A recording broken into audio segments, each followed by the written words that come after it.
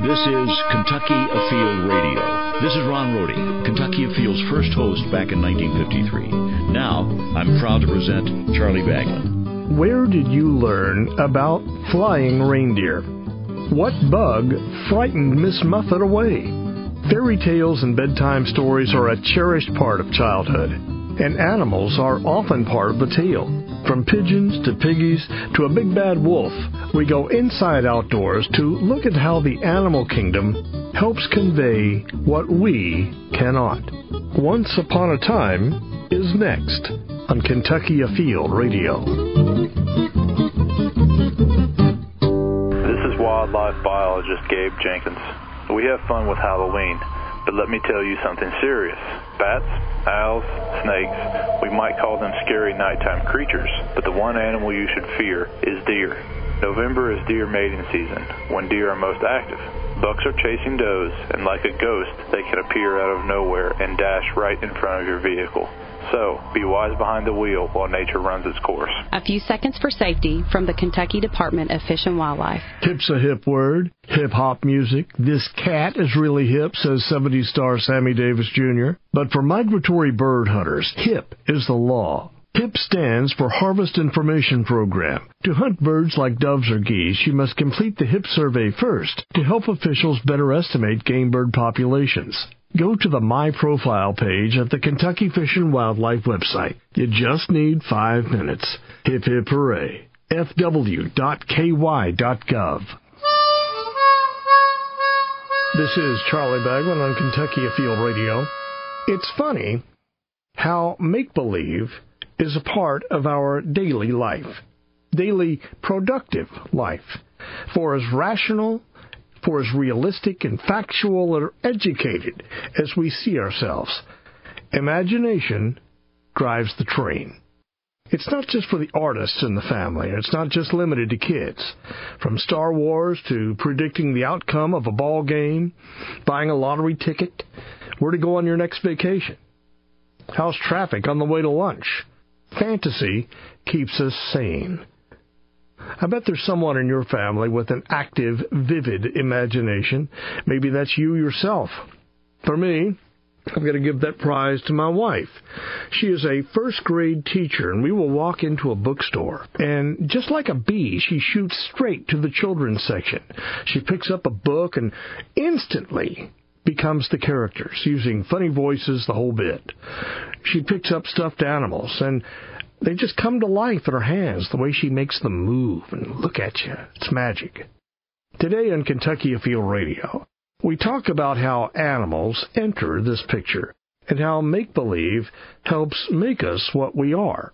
Kathy Mansfield is an expert in early childhood learning. She's my guest from the Kentucky Department of Education, and she's sitting here with a big grin on her face. I think you know what I'm saying about the bookstores. You and my husband need to get together. He has the same issues with me. Seems like as little children, we begin our learning not through textbooks and hard facts, but through fiction, through stories, through fairy tales. Is that true? Oh, absolutely. That's a child's first introduction to the world around them. They're being read to, and then as they get older and can touch the books and look at the pictures and start to identify with the characters that are in the books, that's how children first experience the big, beautiful, wonderful world around them. We use a lot of animals, and Kentucky Afield is, of course, about nature, wildlife, interactions with the wild world around us. And we take a look around, and it's easy to find Porky Pig and Daffy Duck and Donald Duck and the Three Little Bears and Goldilocks and all of these myriad stories that date back for generations. They're fairy tales, but do we, in the reading of these stories, what do we come away with, a moral? Do we come away with a lesson learned? I think all of the above. I think we learn lessons from those books as children. I think we learn facts about animals even. I think sometimes we obtain misconceptions about the natural world from those stories. But as children grow and experience more of the world around them, the actual world and actual nature, and are introduced to real animals, those misconceptions disappear. children just naturally have that ability to fantasize, to have their stuffed animal they believe is real and can talk to them, and they can talk back to the stuffed animal. They gradually, as they experience more of the world, read about more of the world, interact with more of the world, they recognize that pigs don't walk around wearing clothes, and wolves don't dress up like Granny, and the bears don't eat porridge from a bowl and sleep in a bed. They don't. But for some reason, it's fun to do that. It's fun to tell a story that they do. I've often wondered why when we know that it's not true. Any idea, is there something about fantasy that just makes learning easier? It really does. Here's an example. There's a book, Hooray for Wadney Wat. It's by Helen Lester. It is about a group of rodents. Wadney Wat is a rat named Rodney, but he can't pronounce his R's. Into town, into the school, comes Camilla Capybara. She is a terror. She's a bully. That is a type of book that children can relate to because there are bullies in the world.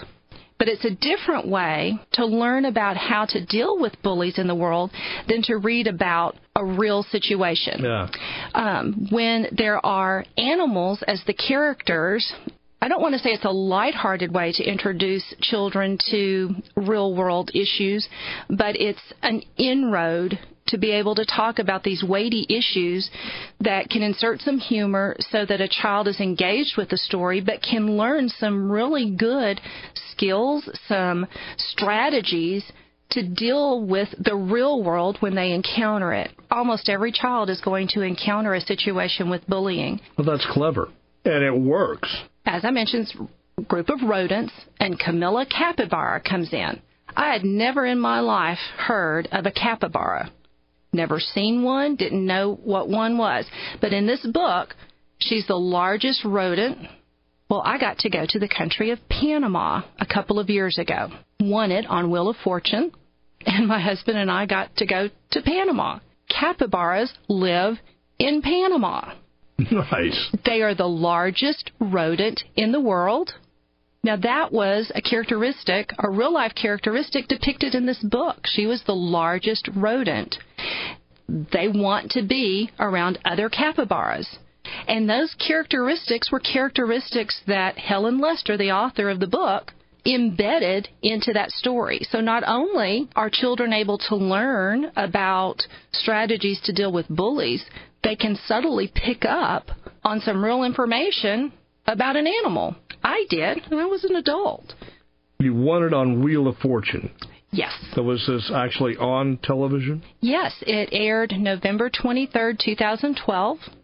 Were you the winner that night, the overall winner? I was. I went to the bonus round and everything. Did you win the bonus round? Oh, why did you have to ask that? Because I want to know. Because they seem tough. I watch it every night. I can't get them. Well, you only have 10 seconds, and when all the cameras are on you in the live audience, those 10 seconds fly by fast. I did not answer the bonus question correctly, but I made it to the bonus round. I won a little over $22,000 on that night, and part of that was an 8-day, 7-night trip for two, all expenses paid, to the country of Panama. Nice. I've always had two questions. One, the participants, if they're shouting out, I want to buy an E or the letter R, they shout it out. Oh, you're told to do that. You're told to shout. Absolutely. You're on TV, so there's a very tight time schedule. You can't waste words, waste time. T, you shout it out nice and clear and loud. They want to make sure that you say the letter clearly and loudly, so there's no question about whether you said D or T. You need to pronounce it very clearly, very loudly. All right. And what about, why are the contestants always clapping? Well, you want to encourage your fellow contestants. But it seems overkill to me. There's just so much clapping. If you're just standing, if there's a dull moment, you're clapping. You're told to do that. You're told to do that, and it's a natural response. I rolled bankrupt. I spun bankrupt at one point, and there I am, just clapping and grinning, just as happy as can be, because I was just excited to be there.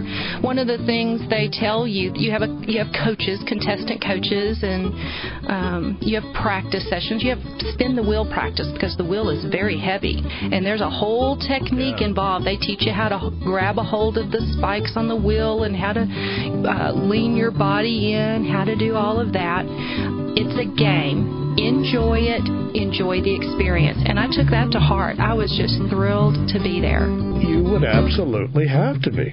Look, we'll get that link. We'll put that out there on Facebook so folks can watch. We need to take a break. You're listening to Kentucky Afield Radio.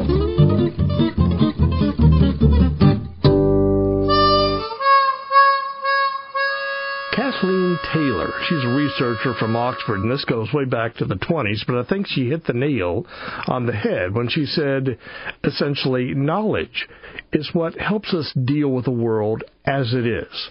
Imagination helps us escape it. This is Charlie Baglan on Kentucky Afield Radio, and we're back on the topic of putting imagination to work in storybooks for little boys and girls. Cartoons do it too, for that matter. Bugs Bunny, Yogi Bear, Little Mermaid.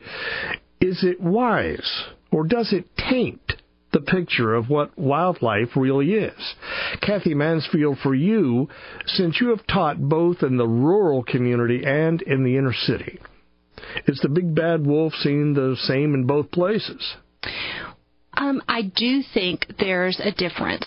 I taught for 12 years in a couple of inner city schools in Louisville. Here's a great example. I'll come back to the wolf question you had. There was a little boy in second grade. We were reading a book about a cow. It was a fiction book. I don't even remember the name of the book. But in some discussions, he mentioned that he had never seen a cow. This child had lived in an area of the city, didn't have those opportunities like I had had growing up to go with my mom driving out through the country and to see those sorts of things. What impact does that have on their learning, you think? I think it opens up that opportunity for school librarians. I was a school librarian for 19 years, and in Kentucky, every school is required to have a certified school librarian. I think it opens up that opportunity for teachers and school librarians to bring as many of those experiences to those children so that they learn about cows and other animals in the world around them and recognize that there is a world beyond the world that they currently know, and to introduce that in a way that inspires their curiosity so that they want to go and see other parts of nature for real life. And then it opens up that opportunity to help provide field trips and other opportunities to bring the world to them or take them to a smaller version of the world. For instance, the state fair, that same little boy, a couple of years later, we were able as a school to take a trip to the state fair. And he was able to see a cow and sheep and pigs and all those sorts of things. We were able to provide that as a school system to him and the others who needed those same experiences. Now, when I taught out in Waddy, Kentucky, very different story. The majority of the kids I taught grew up on farms. They had animals all around them. They had seen more than I had ever seen. But it was interesting. You asked about the whole wolf thing. With the inner city kids, the characteristics of the wolf, they could understand those. The wolf was sneaky. The wolf was out to get the other animals. It was a predator. And then the kids in the rural setting, they could recognize the actual characteristics of the wolf because they perhaps had seen foxes and coyotes and those sorts of things and could relate to the story in a different way. The last thing I'd ever want to do is stereotype by saying if you grew up in a city, you don't know anything about the outdoors, and that's not always the case at all. Not at all. But I'm curious, in your little field trip that you took to the state fair, where you could see rabbits or chickens, pigeons, how did they react? Well, there were a couple of kids who were a little bit afraid, but because of the other kids around them who would go up and venture out to try to pet them, that won them over to be able to do the same thing. The joy Oh, I can't even describe the joy these kids had over seeing a real live pig, a real live sheep. It's like for me when I saw the capybara down in Panama. Yeah. Oh, my goodness. I probably have 100 pictures of the same capybara. You were 5 years old. I was. I had never. The only capybara I'd ever seen was in Huey for Wadney Wat, and she was dressed in clothes. And that's the same joy that those children experienced as well. People love fantasy. Go by the movie theater. Every picture out there is not a documentary. Star Wars and everything else. I had a list here on the subject of anthropomorphism. Big word, but meaning we give human-like traits, characteristics to animals. And we certainly don't just do this for the benefit of children. We will extend anthropomorphism in our real life to things such as the Energizer Bunny, the Michelin Man. We give names to storms like Hurricane Katrina, school mascots, the man in the moon, werewolves, mermaids, the movie Cars. We are giving human-like attributes to things that really shouldn't have them. Does that surprise you? That something we're doing with kids, we continue through our life because we like things that are human like us. It makes the world easier to understand. I think you just hit on it right there. It makes the world easier to understand. Even as adults, we still retain that curiosity and desire for the fantastical that we had as a child. That's happened for centuries upon centuries.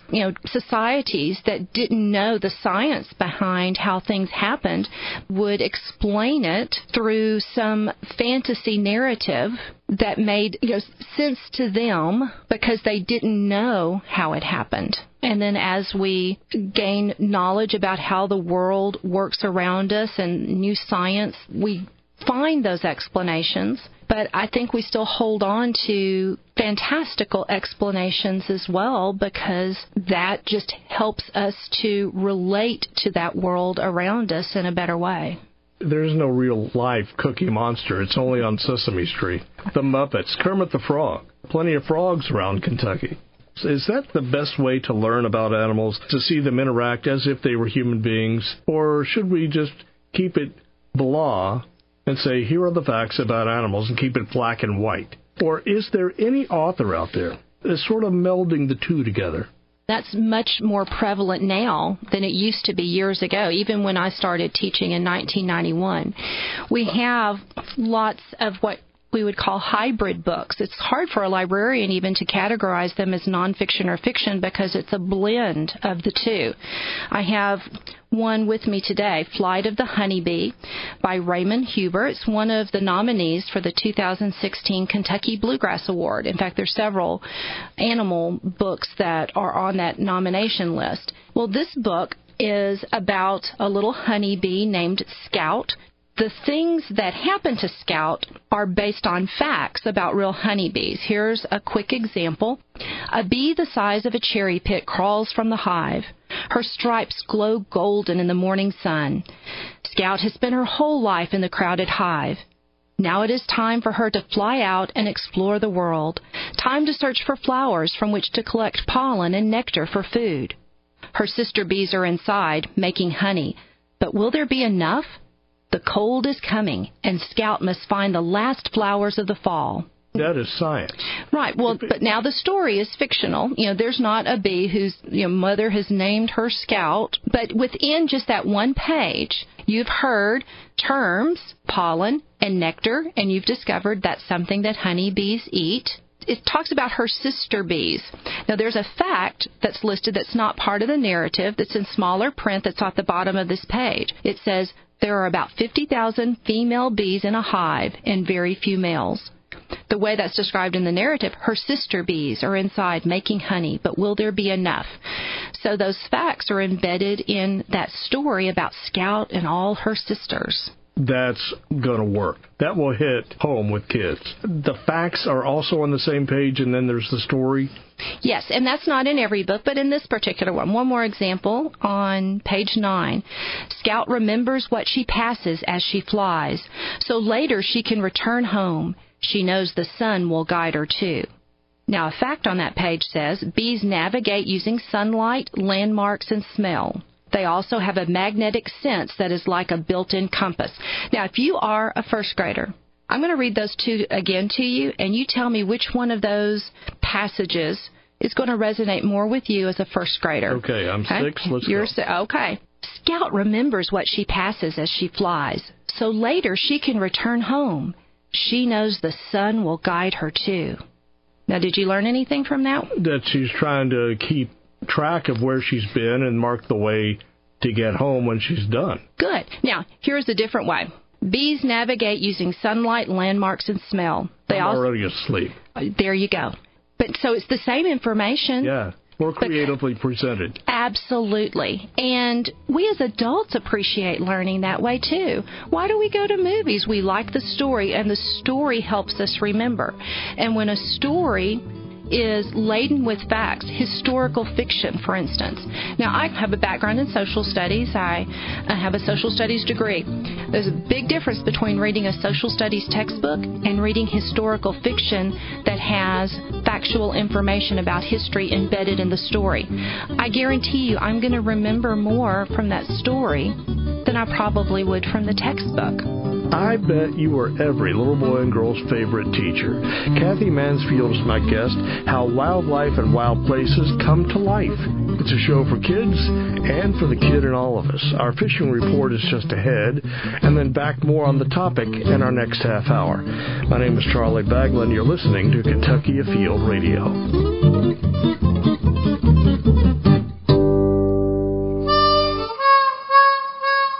We are back on Kentucky Afield Radio, and I would like to thank the Kentucky Association of School Librarians for honoring this show at their state conference this past September. They did so with the Jesse Stuart Media Award. It's an award that's named for the famed educator from Kentucky and author that gives a thumbs up for creative use of media to promote our state. And you know what? From all the books and magazines and television shows and newspaper articles, this is the first time since 1974 that a radio show has ever received the Jesse Stuart Award. So that's pretty sweet. They say it's a plus for any listener, as well as any student wanting to learn more about Kentucky's wild outdoors. So with the new school year underway, we thought we would repeat this show that we first aired back in January. So thank you to the Kentucky Association of School Librarians and to the school libraries and librarians there at your hometown schools. It really does mean a lot. I have never seen anything like this. I can't believe I waited so long. What will you say? My heart was pounding. This is Kentucky. It's deer season, and it's outstanding. Over 50 Boone and Crockett deer last year. Modern gun season opens November 12th, with archery season open now. Yeah. What do you say? I can't believe I made the shot. Get your license and deer permit now, and take aim on the thrill at fw.ky.gov. Back in our second half hour on Kentucky Afield Radio, my name is Charlie Baglan, in the studio with Kathy Mansfield. And I feel like I should have been starting every segment, Kathy, with Once Upon a Time in a Land Far Away. That triggers our imagination. Animals are certainly a central part of many stories. I have spent my career in advertising. I've given voices to fish and to deer, and I know this much. You have to be creative. But if you want to sell something to a boater, even if it's an idea, farmer, or to a mother, you have to speak in a language they understand, about a subject they are interested in. If you don't, then you've lost them from the get-go. Wouldn't that have to work the same way with children? Children experience the world around them at the beginning of life, up through probably ages 4 or 5, with the idea that their stuffed animals can come to life and talk to them. that animals can walk and talk, and that's common across cultures. And then as children grow and they broaden their experiences, they learn more about what real life is like. And we don't lose that as adults. We have those fond memories. I still have some stuffed animals from when I was a child that I keep because I have an attachment to them that is beyond explanation. Other adults would certainly probably have things from their childhood that they can remember and relate to as well. I know that my old teddy bear is not real, but I have memories of when he seemed real to me. I have the same teddy bear in my garage. And probably 3 or 4 years ago, I was cleaning out the garage, throwing things away. I came across this old bear. Eyes were missing. The fur was matted. And I threw it away. But I said, no, I think I'll keep it. And it's still sitting on my shelf. And every time I see it, I'm 3 years old again. Absolutely. And there's nothing wrong with that. It is a common human experience. You have brought with you, Ms. Librarian, a bunch of books, a shelf full of books. Through the generations, what have been some of the most popular books? Well, let's go back to the 1800s. Rudyard Kipling. In 1894, The Jungle Book was published, and he also published Just So stories about how the camel got his hump, how the leopard got its spots, how the tiger got its stripes, and those were popular not only with children but with adults as well. But it was a way for children to learn about unique characteristics about different animals. Even with those simple stories, children could learn about animals they might not be able to see readily around them. I remember my grandmother telling me stories in the early 60s about Goldilocks and Little Red Riding Hood. It's almost impossible to trace some of those stories. Now, the Grimm brothers, Wilhelm and Jacob Grimm, wrote down some of the different fairy tales and folk tales, back in the 1700s in Germany where they lived. And that's some of the first written accounts of folk tales and fairy tales that had been around for ages upon ages. Stories back to Aesop. Now, he didn't do fairy tales. He told fables. That's over 2,500 years ago. He lived in ancient Greece, and there's very much the oral tradition of telling the stories. We're not able to trace the original authors of many of those fairy tales and folk tales. It was an oral tradition that was passed down, and now we have multiple versions of those stories. We even have the true story of the Three Little Pigs, which is told from the viewpoint of the wolf. So we have what we call fractured fairy tales that are a take on those. They've been around. They've been a part of our culture, a part of not just American culture, a part of all sorts of cultures, all sorts of societies around the world since time began. But in more modern times, let's take, for example, Bambi. Walt Disney took that story and made a movie out of it. That raises a question. Are stories better told through screen, through a child reading the story him or herself, or by being read the story? I would say being read to and reading themselves is going to spur the imagination on more, because a child is picturing the scenes in the book, the characters in his or her mind. The dilemma sometimes with a TV show or movie that depicts a book, it takes away that creativity, the imagination part of interacting with the text, of interacting with the book. If we could go just through the decades, again, the best stories that, say, kindergartners or first, second graders may have been reading at that time or been told. Well, 1941, Curious George was introduced to the world. He's curious about everything. Oh, my goodness, isn't he? What is a characteristic about George in this book? And it's in the title. George is? Curious. He's curious. Now, real-life monkeys, would you describe them typically as curious creatures? They are, and they're also thieves, because they'll come up and steal your purse right off your shoulder. Oh, that's right. They're curious, they're mischievous, and that's a characteristic of real-life monkeys that was depicted in the book of Curious George. But George and his adventures, that was a fun way to, first of all, learn about a unique characteristic of most monkeys, but it was also a fun way for children to see themselves in the mischievousness of George, because they did some of the same things George did. I know I did, and got in mess of trouble. It was okay for George to be curious, and it should be okay for children to be curious as well. I think that's why Curious George continues to be a popular story today. He's a timeless character, a classic character, but he is very much like an inquisitive child. Can we chat a second about the inventiveness in the animals used by one of who I think is one of the greats, Dr. Seuss? One of the most famous Dr. Seuss books, The Cat in the Hat, came out in the 50s, in 1957.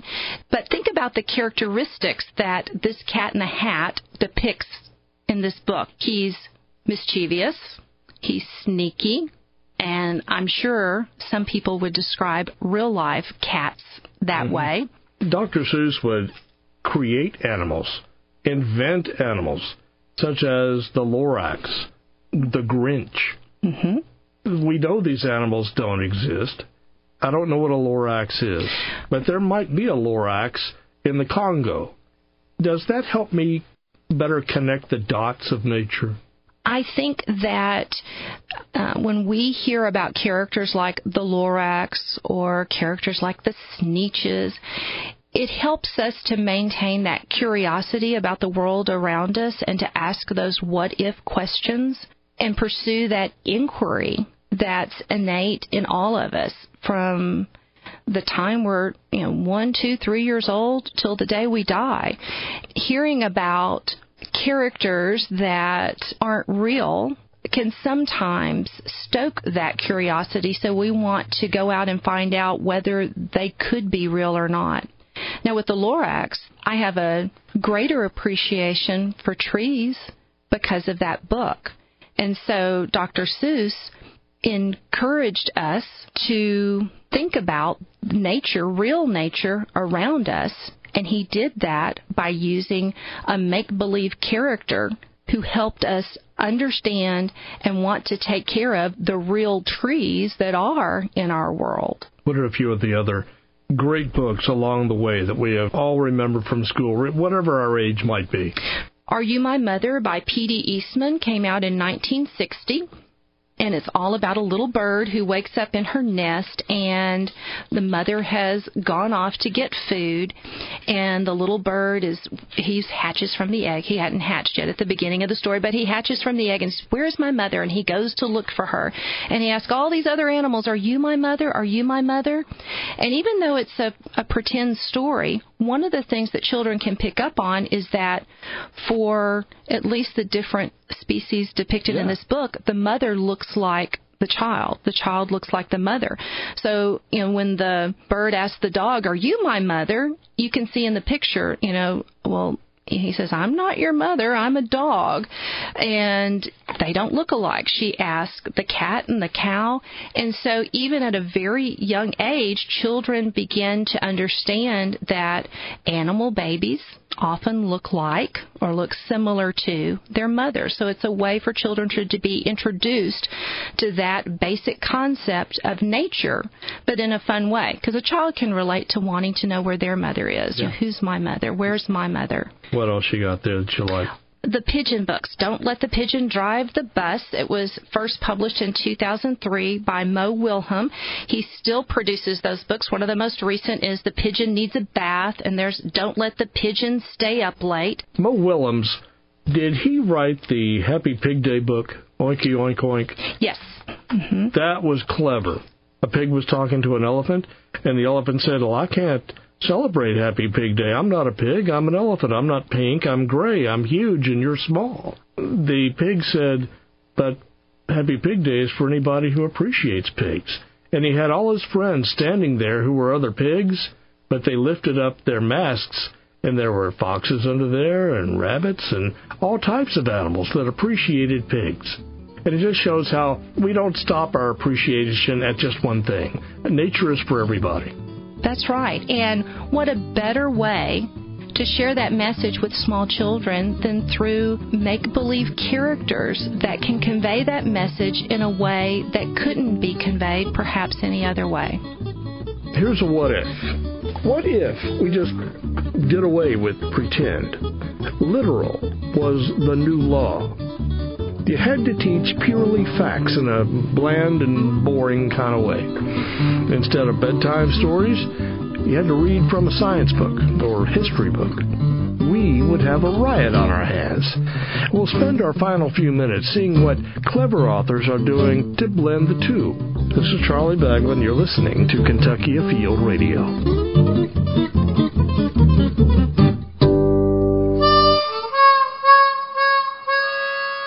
We are back on Kentucky Afield Radio. My name is Charlie Baglan.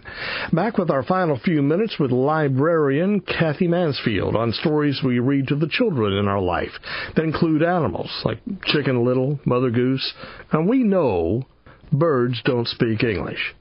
But we present it to little boys and girls as if they do. Something that I have always said, and in many ways is true, first grade is the worst grade.